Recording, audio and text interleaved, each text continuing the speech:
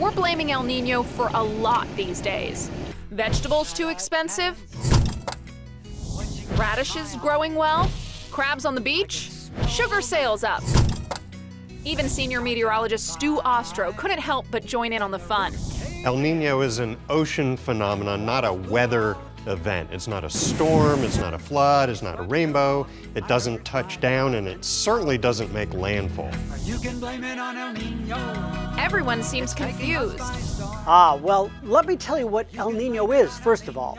It's a phenomenon that occurs in the central and eastern waters of the Pacific Ocean. In a typical El Nino year, those waters are much warmer than normal. And all of that heat helps to contribute to a large-scale weather pattern around the hemisphere.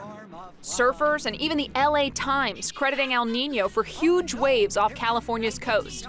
But blaming it for this double front flip wipeout?